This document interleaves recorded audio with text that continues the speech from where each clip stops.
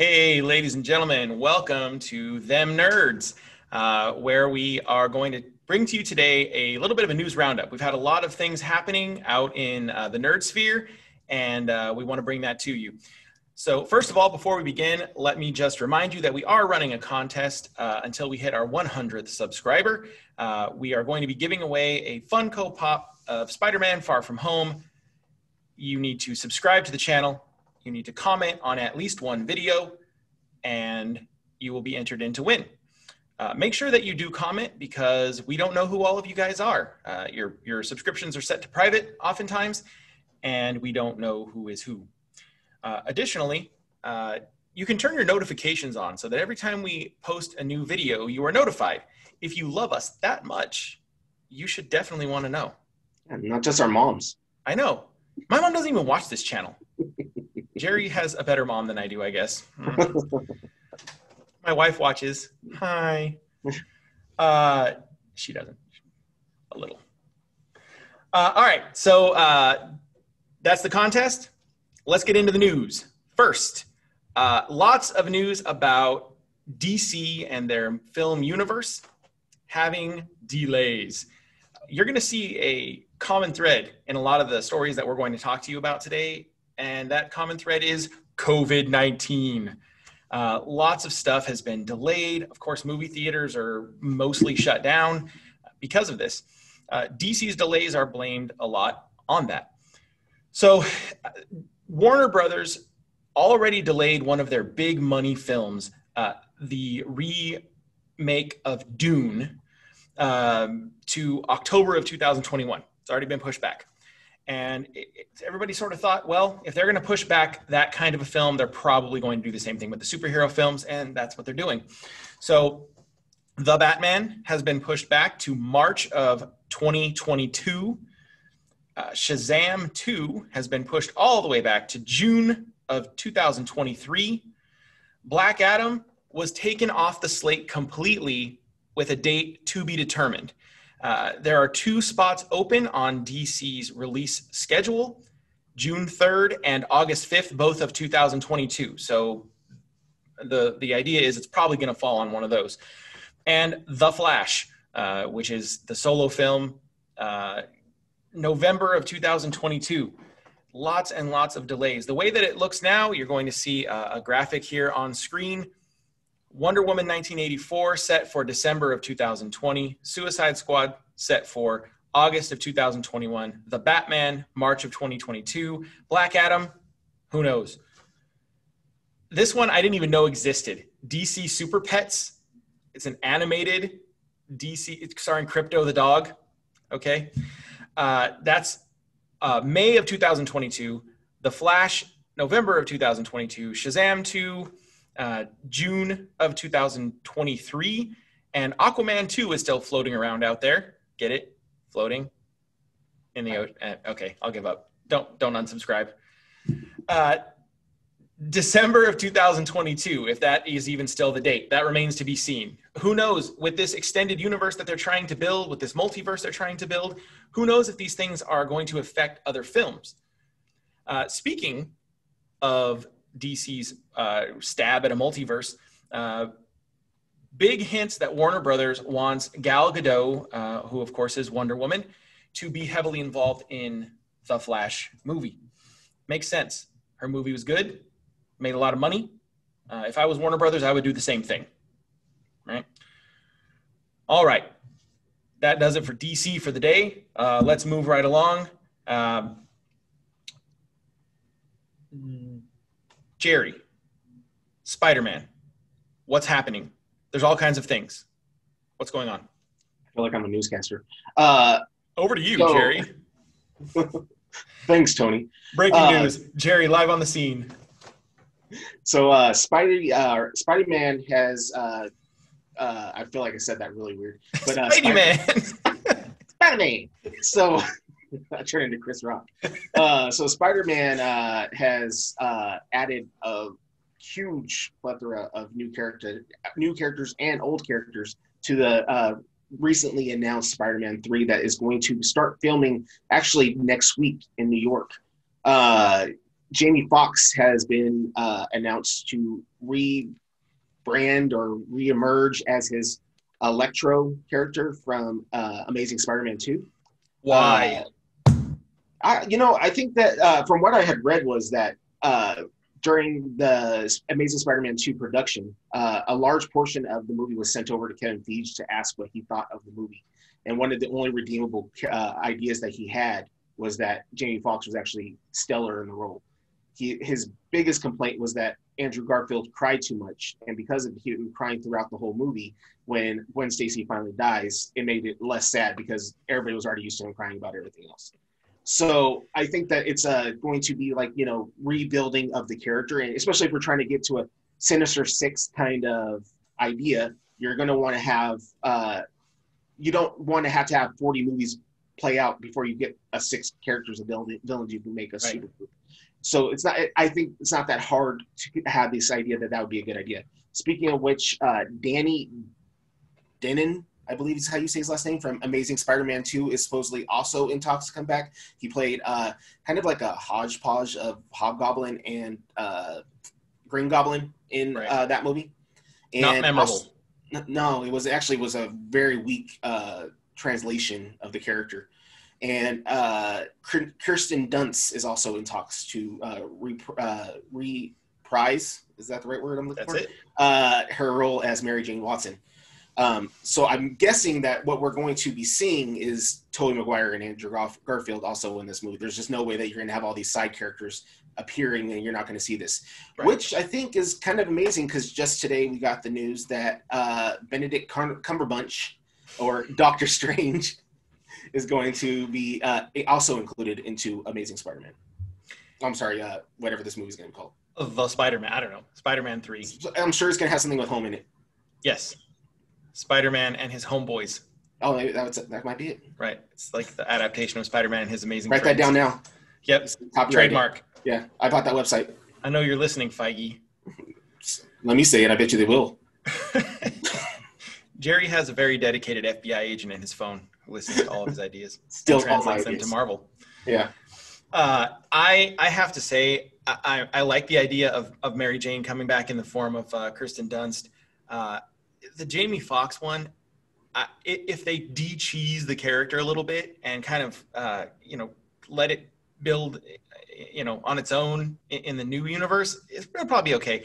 I tell you what, this shouldn't color my judgment this much, but hearing the itsy bitsy spider played on electrical wires at the climax of Amazing Spider-Man 2 was one of the most annoying movie moments of my entire life. I wanted to just flip the seat in front of me and walk out of the theater. I hated it so much.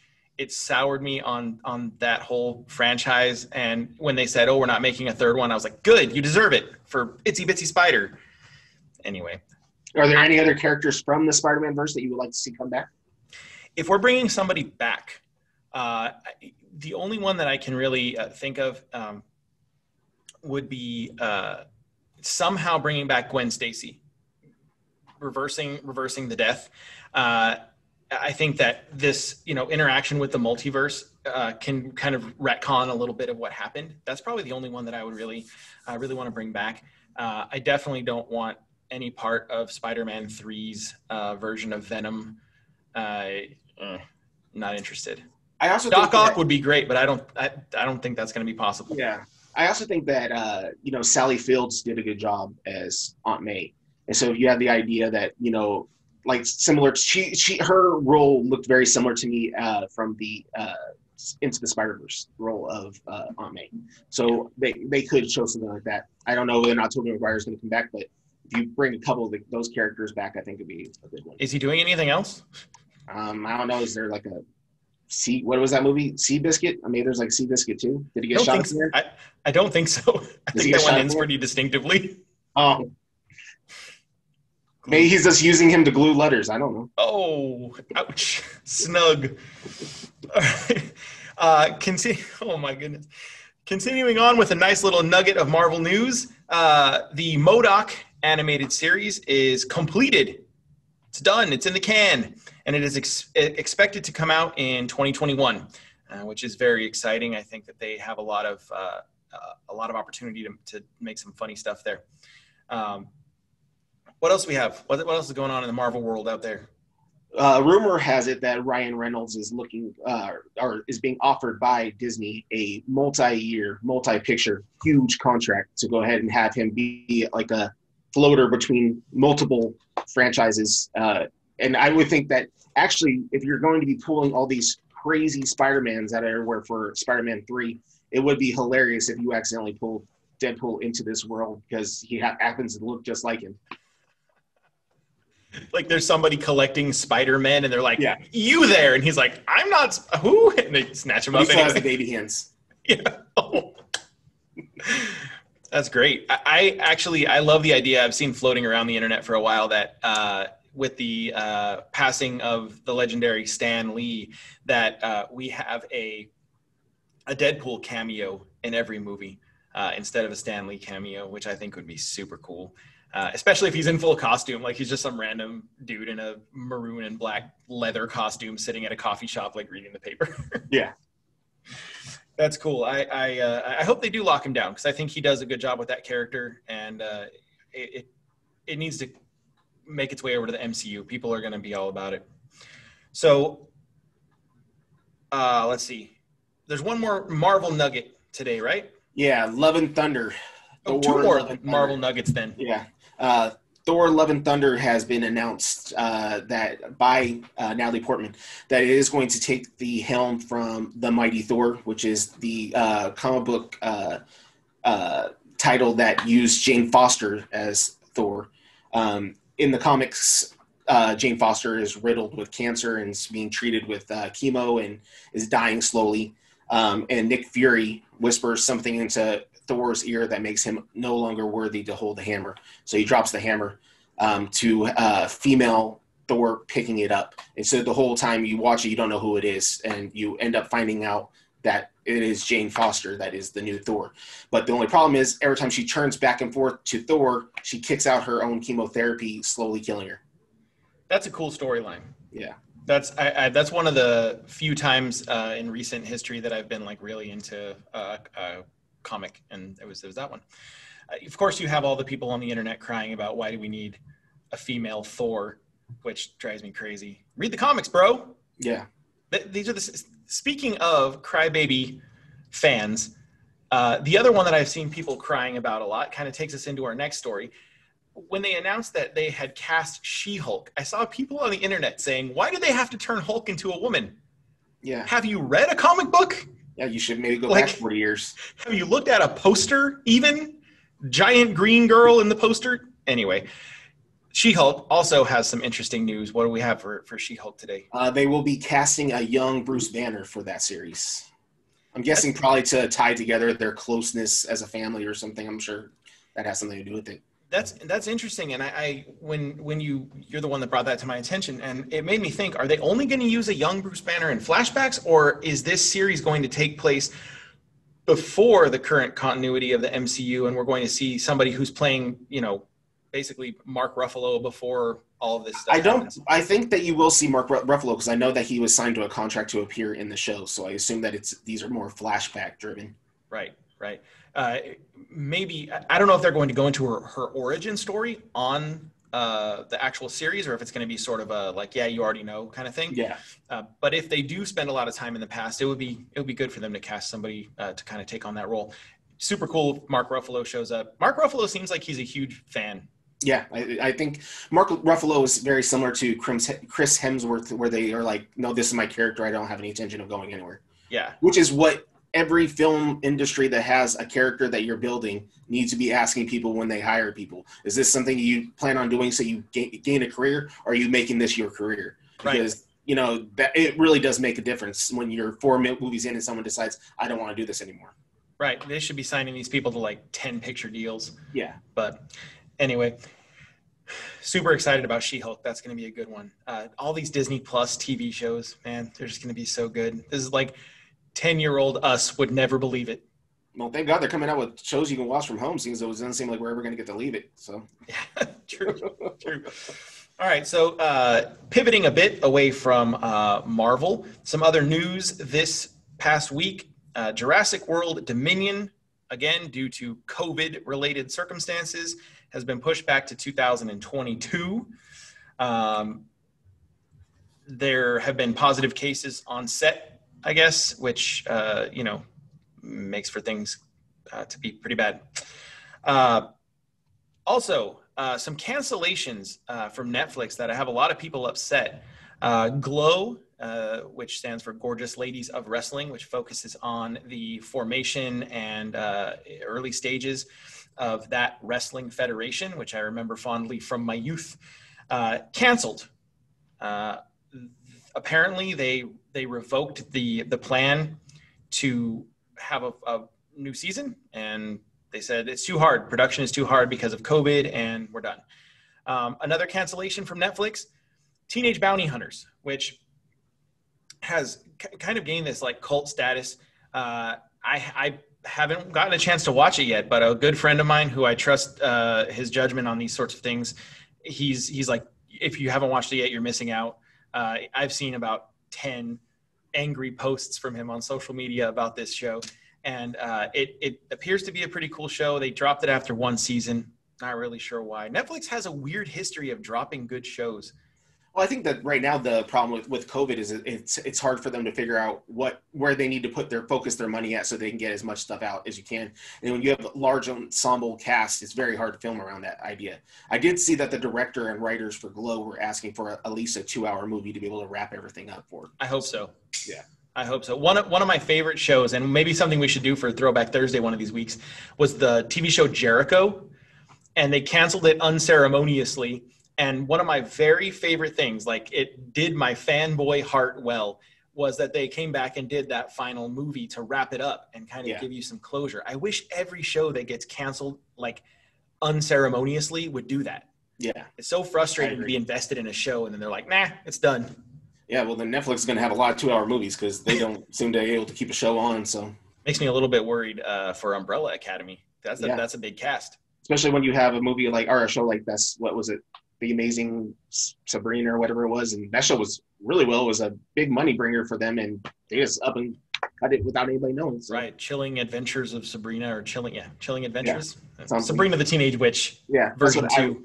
That's another one. Altered Carbon they canceled. I don't know. Anyway, one last nugget coming from outer space and the future. Jerry, tell us about Star Trek news. Today they did a Star Trek, kind of like a Comic-Con for Star Trek, but they announced that they are going to be adding a new animated series for kids called Star Trek Prodigy. And it's basically taking place where a few teenage Starfleet Academy kids steal a ship and go flying off into the cosmos, and they end up running into Captain Janeway of Star Trek Voyager. With Kate Mulgrew, which some of you may know from Netflix, Orange is the New Black as Red, reprising her role in using her voice to narrate for the show. That is so great. I love the idea of continuing to involve some of these fan favorite characters. Picard, of course, is just that belongs on a shelf all by itself. But bringing back Janeway, super cool. Yeah, super cool. All right. Reminder one more time, we are still running our 100 subscriber contest. You must subscribe to the channel and comment on at least one of our videos so we know who you are.